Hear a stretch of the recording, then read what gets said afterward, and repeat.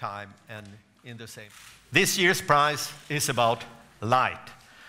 The Royal Swedish Academy of Sciences has decided to award the 2014 Nobel Prize in Physics to Professor Isamu Akasaki at Mayo University, Nagoya, and Nagoya University, Japan, Professor Hiroshi Amano at Nagoya University, Japan, and Professor Shuji Nakamura at University of California, Santa Barbara, USA, for the invention of efficient blue light emitting diodes, which has enabled bright and energy-saving white light sources.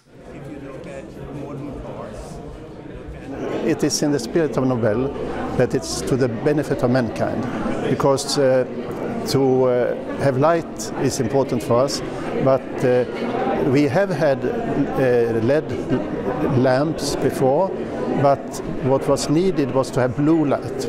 One had green and red before, but in order to create white light, which we needed the blue also. 1.5 billion of people on our Earth have no access to electricity grids. That means that they cannot get light.